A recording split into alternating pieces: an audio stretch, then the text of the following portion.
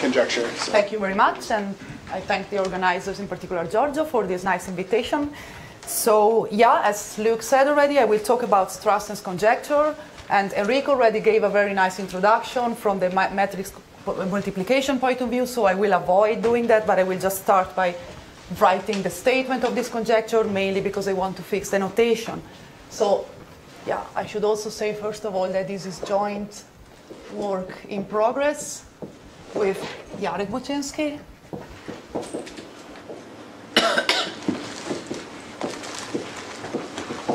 Okay, let me start by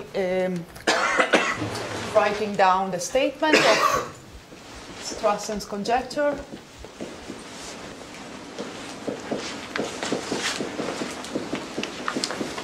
And I'm going to write it for bilinear maps, so for three-way tensors, and this is the case I'm going to talk about. Enrico instead talked about symmetric tensors and polynomials. Okay, let's take three vector spaces, A, B, and C. And then we take direct sum decomposition, A1 plus A2, B1 plus B2, and C1 plus C2.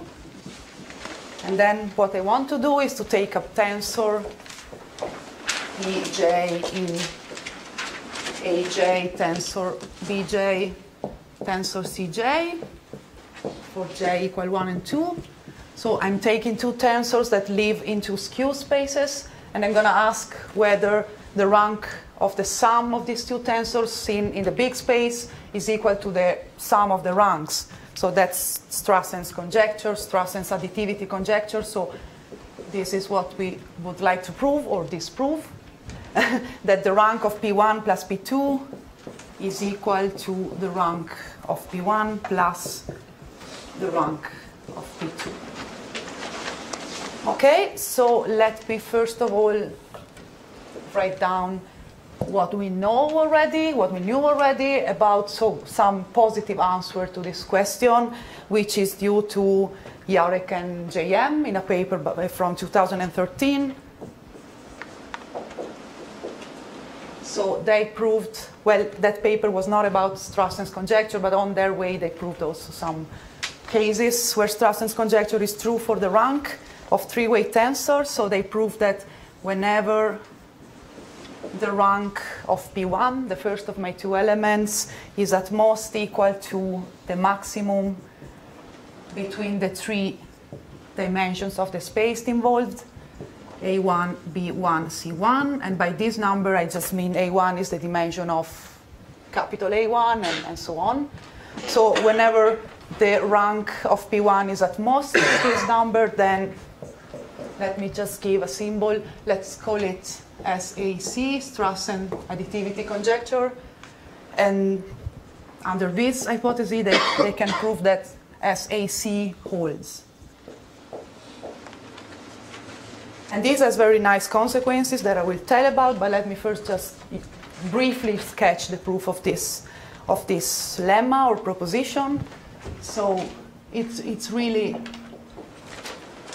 short. We can first of all assume that this tensor P1 is concise. And what does it mean? Well, it basically means that if I take the image of A1 star inside B1 tensor C1, this is injective. This, not the image, but the map is injective, sorry. And the same for the other two maps that I can take by swapping the roles of the three spaces involved. So this I can always do. I can always assume that P1 is concise, and then in this particular case, then I want that the rank of P1 is exactly equal to the maximum of the three dimensions. I can also, well, order the three dimensions. This is also without loss of generality. I can also assume that this is exactly A1, which is bigger or equal than B1, and then C1. Yeah. Okay, so these are my assumptions to simplify the problem, to simplify the proof. So what do? Well, then I take P, the sum of my two tensors. Now P1 lives in such a space, and P2 is any other tensor living in a skew space. I take the sum of the two of them, and then I write them with a minimal, I write a minimal presentation as a sum of rank 1 tensors, a alpha I tensor beta I tensor gamma I, from 1 to R, where R is the rank of the sum, of some number which is corresponding to the rank of the sum. And then I just basically take, well, I just basically check what happens if I take the projection from the big space to the space where where P1 lives.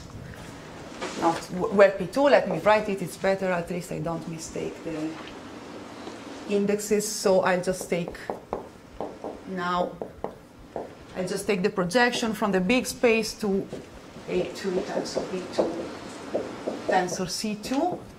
And what happens? Well, under these assumptions, I can immediately see that P1 lives in the kernel. The space where P1 lives is in the kernel of this projection. So maybe I'll just write. This is contained in the kernel. And in particular, P1 is inside here. So this means that the image of P1 is 0. And then what happens to P2? Well, A2 tensor, these are obvious things, trivialities. So if I take the projection and restrict it to this space, then this is an isomorphism. So this is an iso. So this means that the projection of P2 is itself. And so if I put this information together, then I get that the projection of P is P2. That's what I'm doing. I'm just projecting to one of the two tensors. So this means that the projection of P is equal to P2. But also, I can also write it like in this way, as a sum of projections of rank 1 things. So since by conciseness I can assume without loss of generality that the first A1 of the alphas they form a basis for A1, then I can just write this like summation I from A1 plus 1 to R, projection of alpha I tensor beta I tensor gamma I. So this, just by writing it in these two ways, then I can just conclude, because this immediately will tell me that the rank of P2, which is this projection, is at most R minus A1. And I'm done, because A1 is really the rank of P1. So this is at most R minus A1, and this is, by assumption, the rank of A1. So I'm done. In this case, Strassen conjectures is true.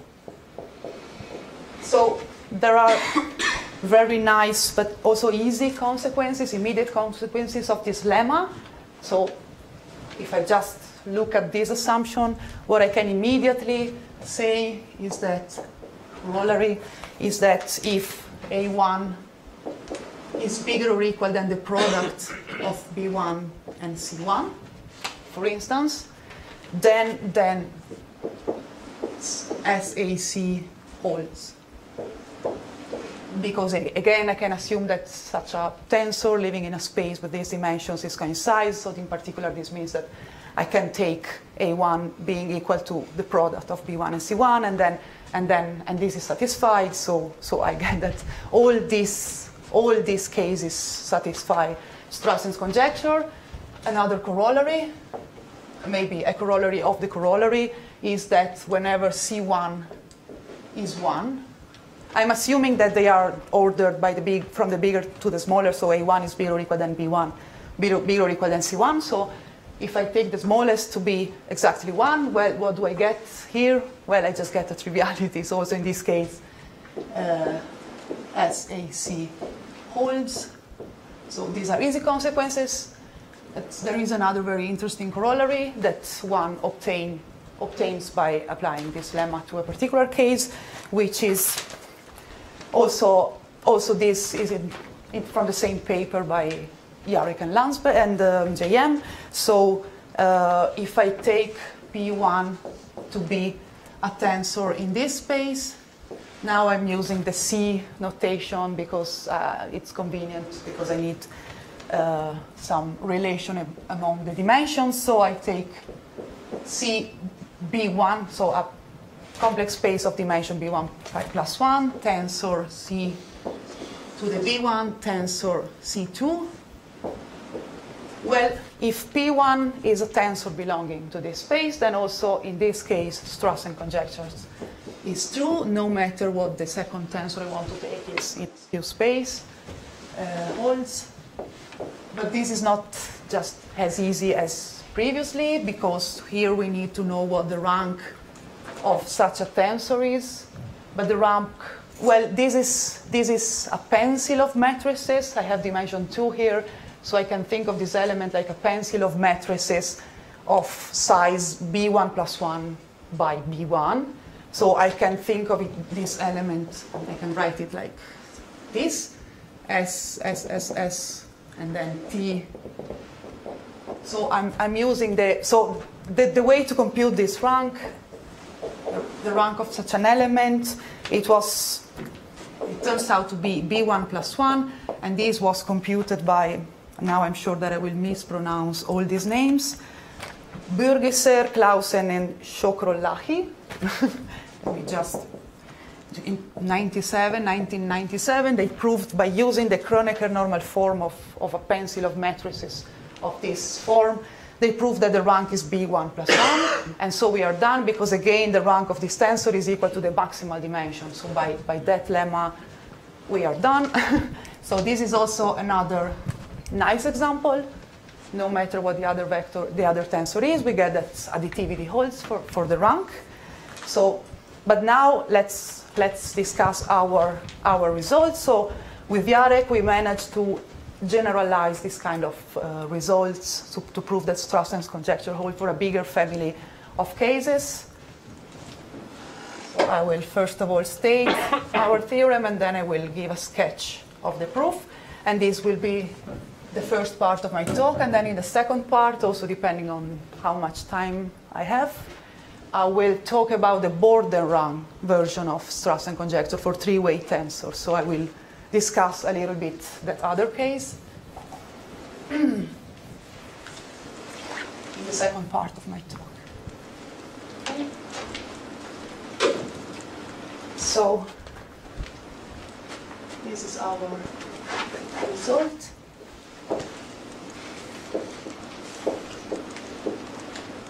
Okay, so the statement is very easy. So if C1 is equal to, so again I'm assuming that A1 is bigger or equal than B1, bigger or equal than C1 without loss of generality.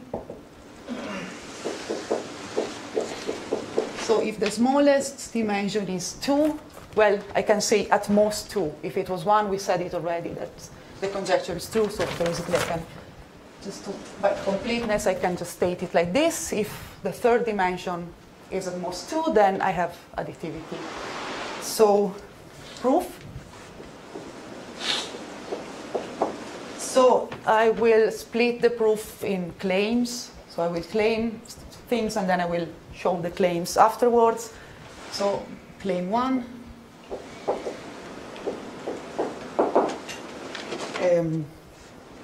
Okay. So I claim that there always exists a rank 1 matrix.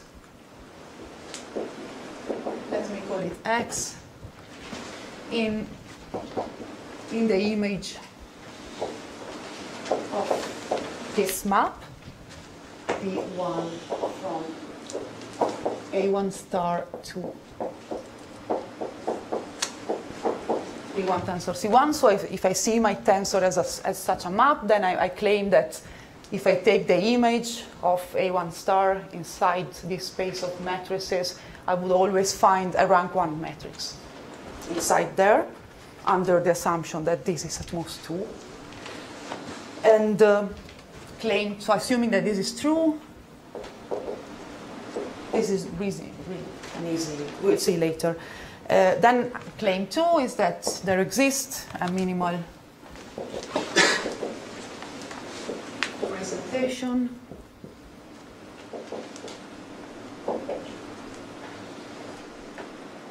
of P, that is the sum of P1 and P2, has in rank 1 tensors, Q1, QR, rank, yeah, these are tensors, we use the same notation for the rank.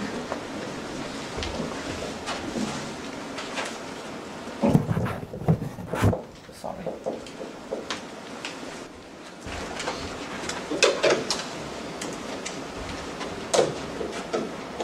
Such that one of them, let's say the first one, belongs to the first space, belongs to the space where P1 lives, A1 tensor B1 tensor C1. So such that Q1,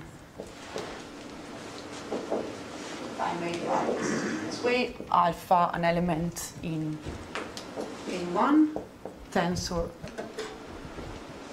a rank 1 matrix, is in A1 tensor B1 tensor C1. And then, assuming that this is also true, assuming both of these statements, then what do I do? Well, now I basically just prove my statement by contradiction, by just proving that if there's a counterexample to the Strassen conjecture, so if additivity doesn't hold in one example, then I can always get rid of this rank 1 thing and decrease the dimensions involved and find another counterexample.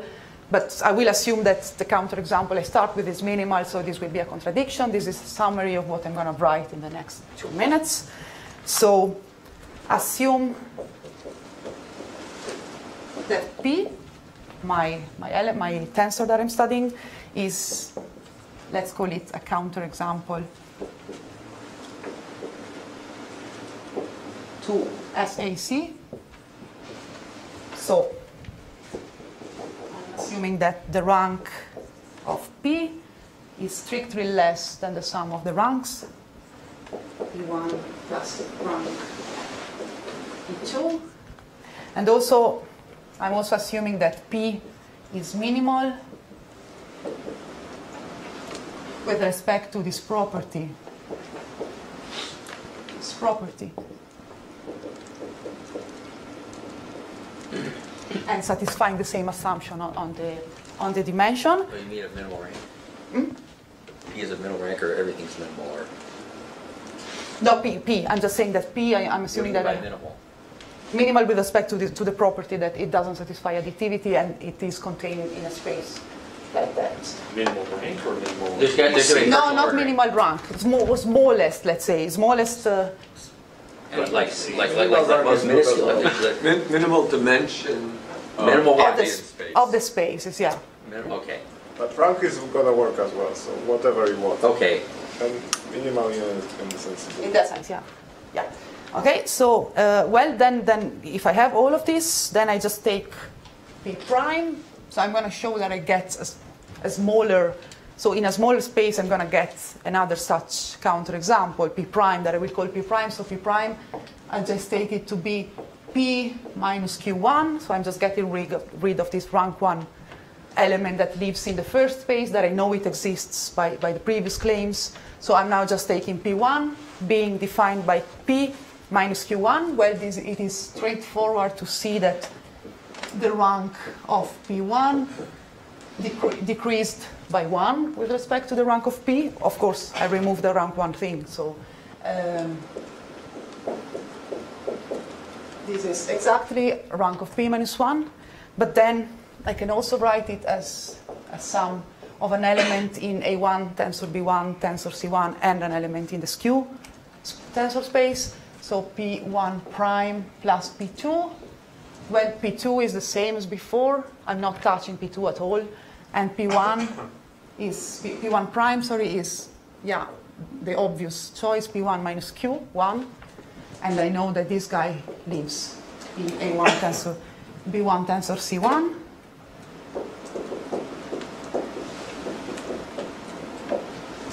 And then, yeah, and what happens to the rank of P1 prime? That's what I need to see. Well, it may decrease by 1, but it may also not decrease at all. But for sure, it is at most rank of P1 minus 1. I don't know exactly what happens, but for sure this is satisfied. So, well, now I just put together these inequalities with this inequality, and I get that the rank, so I get that that the rank of P prime is bounded by, it's strictly less than, well, just than the sum of the ranks of the tensors. I started with minus 1, but this is exactly rank of P1. This is at most, sorry, rank of P1 prime plus rank of P2. And so I got a smaller counterexample, so this gives me a counterexample. So in order to finish the proof, I have to show that the claims are true. So to prove... Probably want a sum in the very middle of the board. Yeah, there's a first negative sign should be plus. There should be plus. Ah, yeah, sorry, yeah. Thanks. Okay, so to prove claim 1, well, this is just a dimension count, because I want to show that if I take the image of A1 star inside here, I want to show that it contains a rank 1 element.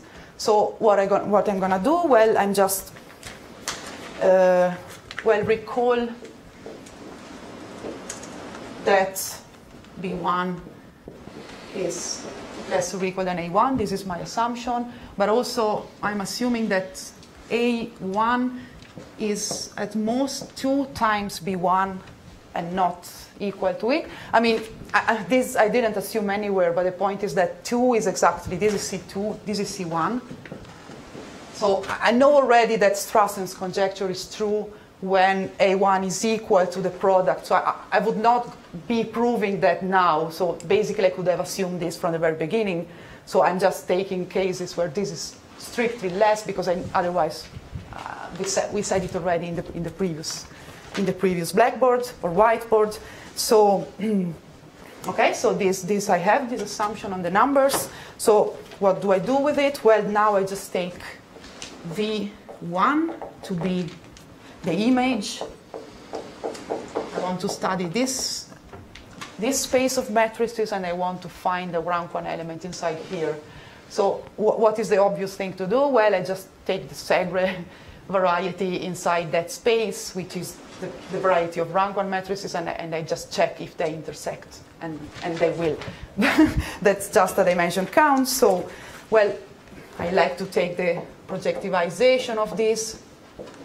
And this is, since I'm assuming all of this, and I'm also assuming that P1 is coincide, this is just an A1 minus 1 dimensional projective space.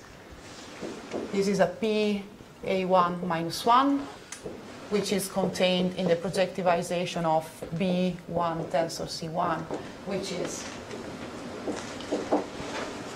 a P 2B1 minus 1. And now I'm going to take the Segre as the Segre embedding of P1 times PC1, Segre embedding of the projectivizations of the spaces I'm considering. This also lives here. And then it has dimension. I need to know the dimensions of these two spaces, and because I want to check if they intersect. So this has dimension, the first one has dimension A1 minus 1, this has dimension B1.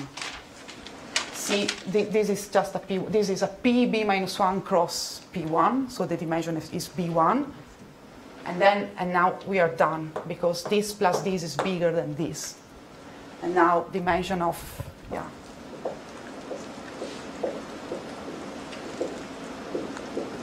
this is B, well, A1 minus 1 plus B1, that by assumption I know it's bigger than the dimension of the ambient space, so I'm done. There exists a rank 1 thing inside here. And then we are left to prove claim 2. So maybe just You can use board number 3 if you want. Yeah. 4.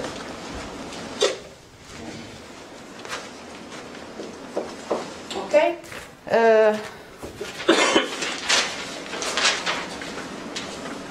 First of all, I want to notice that the rank of P is bigger or equal than A1 plus A2. That this is just by coincideness.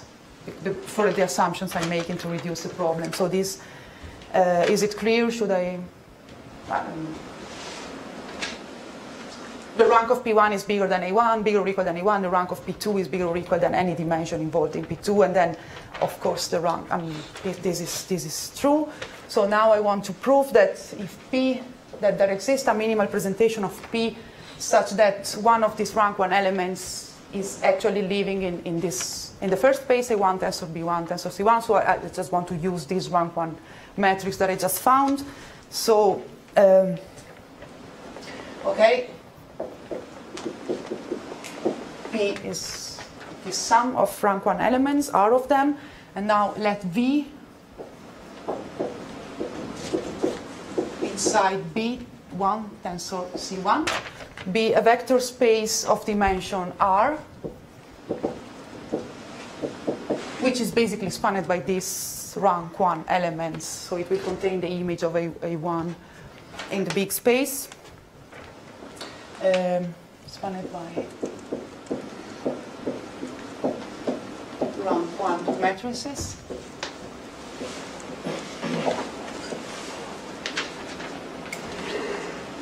Well, now I notice that we just want to notice that W, which is the image of a, which is the image of A star in the map inside B tensor C, that this is contained in V, because V is spanned by this. I know that P, I can write it like this, so for sure if I take the image of A1, then I just stay inside here. But this V, one can show that it's the direct sum of V1 and V2, W1, W2, sorry, defined in this way for both spaces. So, and in particular, I know that inside here I have a rank 1 element. So I can find the basis of V for which X is one of the elements of the basis, so I'm done. Because I want to prove that P, I can write it as a sum of rank 1 things, and one of them is inside the first space. So I'm done. Okay, so this is the end of the proof of our main result, and now I wanted, as I promised, I wanted to spend a few words about the border rank version of Strassen's conjecture. So basically, well, this has been discussed already several times during this workshop. One can replace. Elisa, Greg, sorry. So I just want to ask, so if you know the Strassen conjecture, is it also true that the only minimal decomposition comes from the sum ends? Meaning that, can I get another minimal decomposition that mixes things? That's what Luca was asking. Yeah, so the strong. Yeah, that's the point. I mean, I want to say, I cannot exclude that there exists a different decomposition that mixes up things. But what I'm using here is that one of them must be fixed somehow. But has it been observed that such a thing happens? This is obviously false for matrices, but otherwise we don't know. But in order, if you wanted to get a counterexample, I think that would be the only way you found it, to mix things up and then suddenly find rank 1 elements which are no longer only living in one of the two skew spaces. I mean, if you slice your box, then if you just start from P1 and P2 like they are given from the beginning, then all slices, they will only contain elements either, I mean, if this is the shape of a slice, then element will be either here or here. That's what you start with. But now you want to rewrite your box with somehow, and check if there's some way to find a rank 1 element that involves something here and here. So it must be involving something everywhere if it has to have rank 1. And that's... Of course it doesn't happen when you have something which is identifiable. X plus y squared. Yes. Yeah, that's a good point, yeah. But it may happen that you have something that has, say, infinitely many decompositions. Yes, yeah. I see. So it's not known. So even when you can prove the conjecture, the stronger statement is potentially true, but it's not known whether it's true. Not legal. I see. Okay, so But if what you said is true. You have to add sensible assumptions, and otherwise you have to specify what assumptions you are interested in.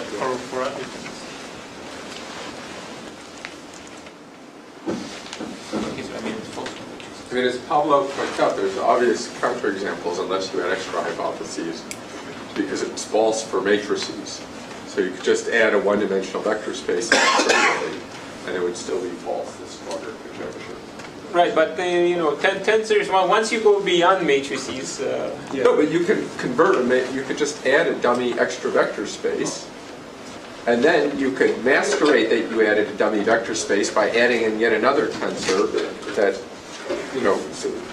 so there, you have to have some kind of extra hypotheses that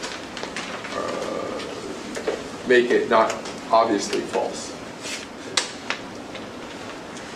should I continue? Please continue. Okay, so I was saying that one may just naively replace the symbol rank with the symbol border rank just by adding an underscore, and ask whether this is also true. if the border rank version of Strassen conjecture additivity is true, well, no, in general it is false, and there is a well-known family of counterexamples that has been discussed this morning during the lecture by JM, Schoenhage example or counterexample. So the answer is no, in general no. There do exist counterexamples, but what I'm going to do is to give positive answers, to find examples where it actually holds, by using equations for secant varieties. But let me first, briefly counter examples. So the well-known one is by Schoenhage, that it was already written down on this whiteboard this morning. Let me just recall it briefly. So in the same notation that I was using, these are the dimensions of the spaces. So we are taking A1 being equal to the product of B1 tensor C1. We know already that in this case, just by writing this, we know that the rank version holds. But this is actually a counterexample for the border rank. And what else? A2 equal to 1, and then B2 equals C2 equal to the product of B1 minus 1, C1 minus 1. Then you want to take a tensor of rank A1 and a tensor in P2 of border rank, B2, I think. And then, and these are all counterexamples. And the first case, the smallest case, is... So you're saying that it's just a counterexample in those dimensions, but you're not saying that every possible direct... No. That there exists a counterexample in this setting, just by taking a tensor in this. No. So the first case happens when I have these numbers. This is like 7, 5, 4 are the dimensions of the big space, and this is the splitting 6 plus 1, 3 plus 2, 2 plus 2. And the proof, well, it has been discussed already. The point is that you want to take A1 plus 2 points on the Segre, such that A1 plus 1 are independent, and then you want to take curves with initial points, these points that you start with, and you want to take derivatives. By taking derivatives, you get points on the tangent spaces, and by taking second-order derivatives, you obtain two such tensors for which the border rank of the sum is... I think it's exactly A1 minus 1, so it's less than the sum. So in this way, this is going to be a family of counterexamples. But so there is another, even smaller counterexample to Strassen's conjecture for border rank that was discussed and communicated by JM. It was found by a student of him, Yonghui Guan. He's in the audience, and I'm just giving you the numbers just to show you that this is really smaller. 4 plus 1, 2 plus 2, 2 plus 2. So he found a tensor in C4, tensor C2 of border rank 4, and a tensor in C1, tensor C2 of border rank 2, but the border rank of the sum is not 6 but 5. This we proved also with Jarek. And then this example, I mean, the proof is basically the same idea as Schoenhagen example. It's performing the same kind of arguments and all.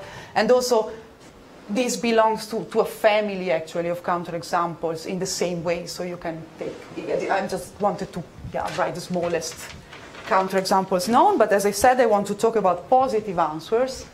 So I want to show examples where this is actually true. So,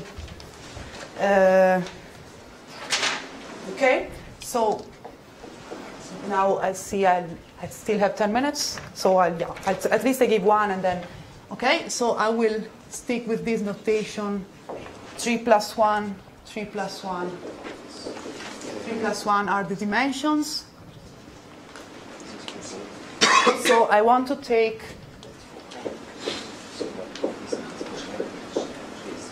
a tensor P1 in C3, tensor C3, tensor C3 of border rank 5.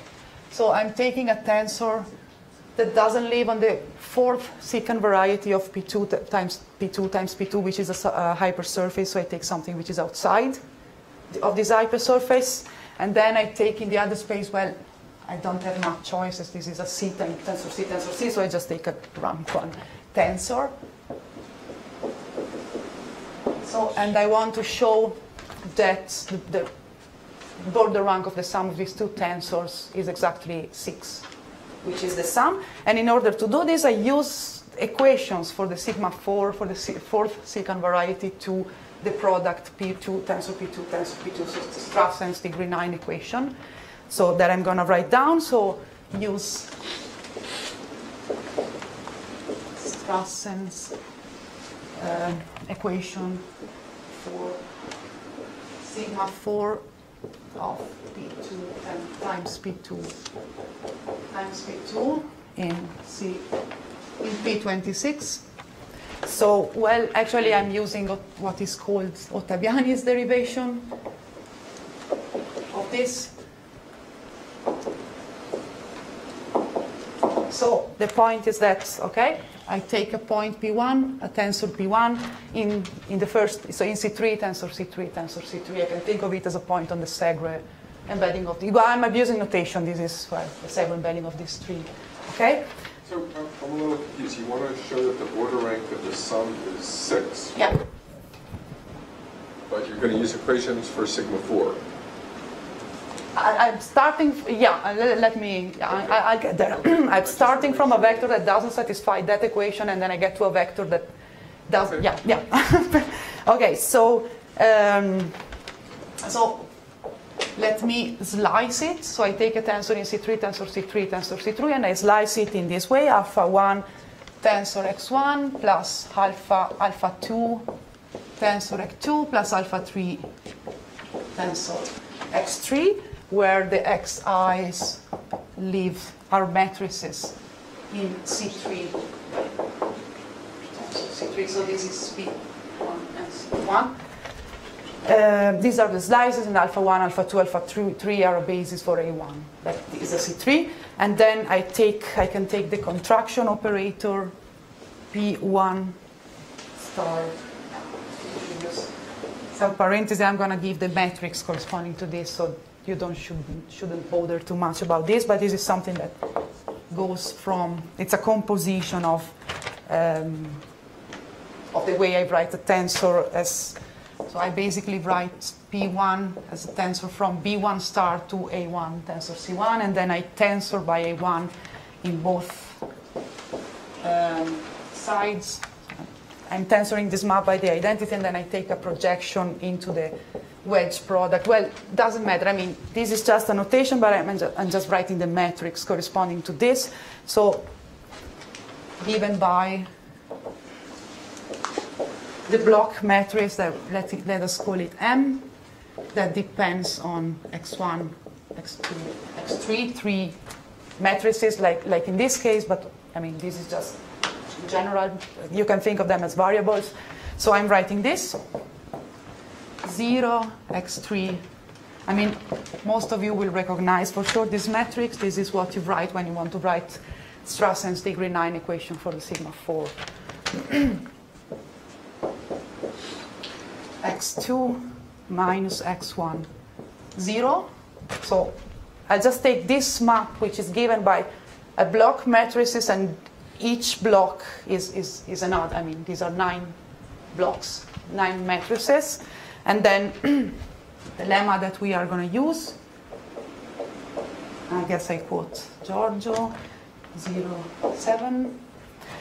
So if A1 is equal to 3 and B1 and C1 are bigger, yeah, I'm sorry, now I'm inverting the order. Yeah, I noticed it only now, sorry.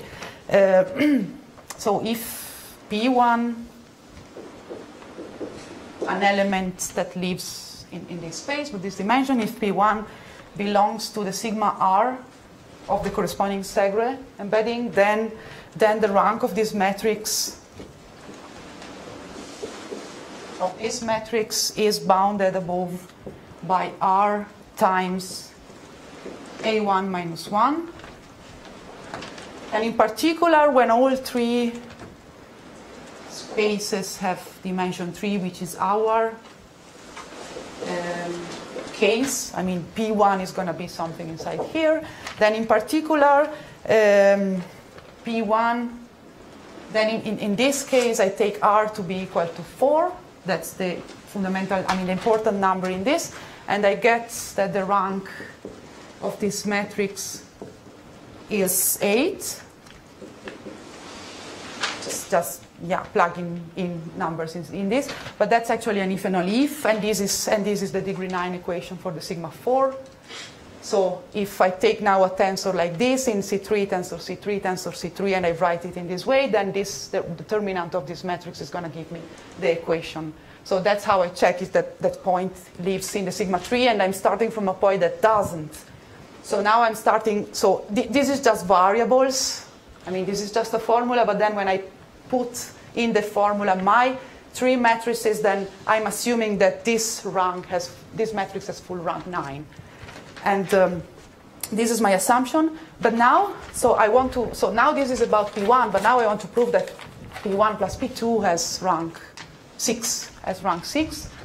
So, and for proving that, I'm going to use the first part of this lemma. That's why I wrote it. Not just for, yeah. In the following way. So that's a very, I would say, geometric argument, because now I just take.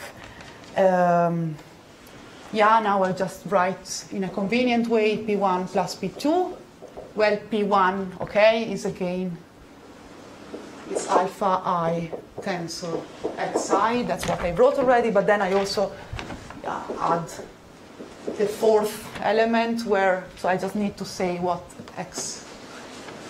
Sorry, I should change notation because this is now a matrix in a 4x4 matrix. So let me do it properly. So now I write P as this, where yi is a 4x4 matrix that is given by xi, a 3x3 matrix, and then zeros for I equal 1, 2, 3. So I'm just adding a row and a column to the xi that I started with. And now y4, well, it's 0 here and only 1 here. 0 and 0. So this is 3. I'm just writing P in a compact way in order to have something that I can manipulate in order to use what is written on this board. So continue. So now my P is this tensor, and I want to show that the border rank is 6. So what do I do? Well, I take the projection from A tensor B tensor C. So this is C4 tensor. This is the big space. This is 4 dimensional space. I project it to A1 tensor B tensor C. So I'm just contracting the first factor. And how do I do that? I send alpha I to alpha I for 1, 2, 3. So I just don't modify that part. And I send alpha 4 to the sum, alpha 1 plus alpha 2 plus alpha 3. So what happens to P when I apply this projection? What is the image? What is the projection of P inside this space that now has dimension 3, 4, 4? So what happens to P? Well, P prime, that is phi applied to P, the projection of P. So this now I write in this way.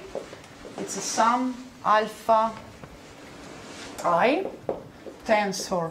And the sum now goes from 1 to 3. Now I'm in a C3 space. Tensor yi prime, where yi prime is just, so the point is that I have 3 matrices in this 3 by 3 block and zeros elsewhere, and then I have one matrix which is 0 there and only have 1. And if you follow the projection, what happens to this one? It's going to be, this one it will go to this position for all the other matrices. So that's just yi prime is just xi with 1, and then 0, 0, 0, 0, 0, 0. That's what I get. So I'm just replacing the 0 by 1, basically. So that's my new element. And I can consider this contraction operation associated to P prime. So this is something that is described by a matrix which is given by this matrix where I put the yi prime inside here. So what I get is this, y1 prime, y2 prime, y3 prime. So I'm just taking that and I'm replacing xi by yi prime. So this is it. And then I can manipulate. So I'm interested in computing the rank of this matrix because then I want to use this lemma to conclude the border rank of P actually in the way back. So by knowing this rank, then I want to conclude this. So, well, I need to compute this rank, so I can manipulate this matrix and by swapping rows and columns and whatever. And then this is equivalent, this matrix turns out to be equivalent to this. And this is, I mean, this is not crazy. I mean, this is somehow... It's clear.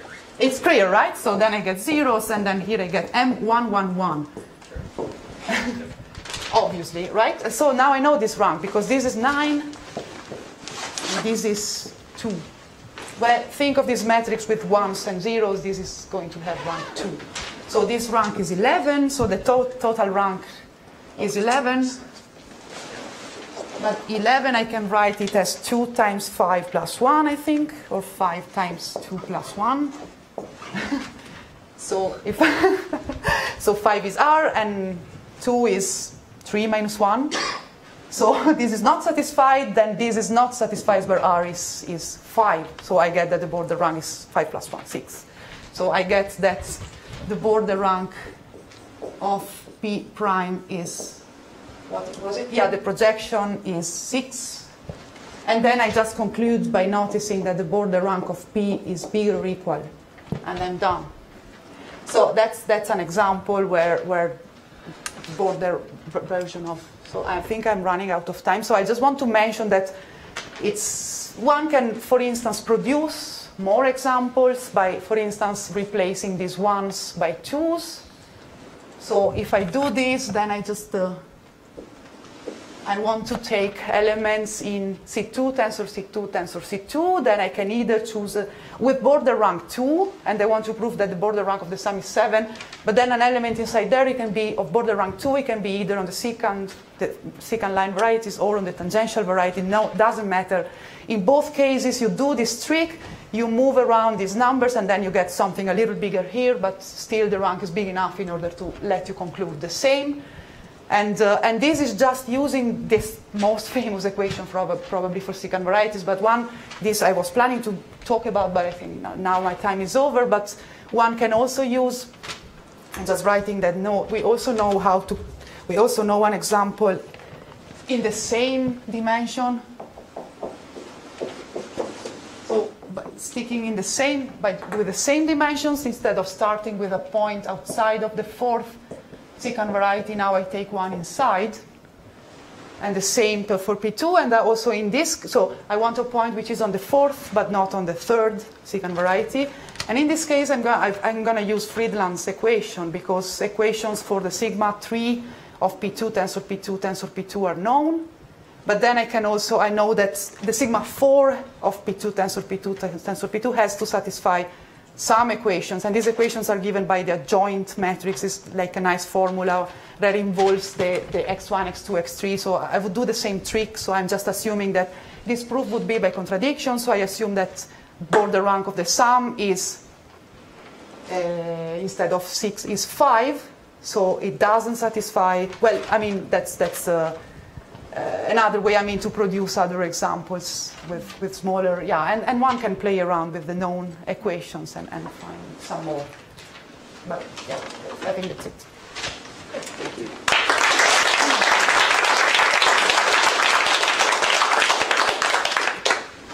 So, more questions for Elisa? I don't know, but maybe some of these techniques can be applied in the symmetrized Strassen conjecture that was considered in the previous talk by Enrico. I don't know if you tried. I haven't, no, absolutely haven't thought about it. Yeah. Could be a project. I mean. Yeah. Using equations for the Veronese, you mean? And Exactly. Yeah. Yeah. I haven't. Yeah, we haven't thought about it.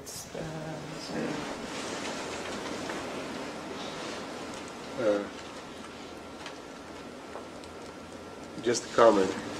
If you could know, for instance, that there is some identifiability, probably the proof of the conjecture should be. Could you speak louder, Luca? Yeah. I mean, if you know that there is just one decomposition, probably somehow the proof of the conjecture would be easier. Of course, your tensor is not the general tensor. In the sense it's a block tensor. Yes.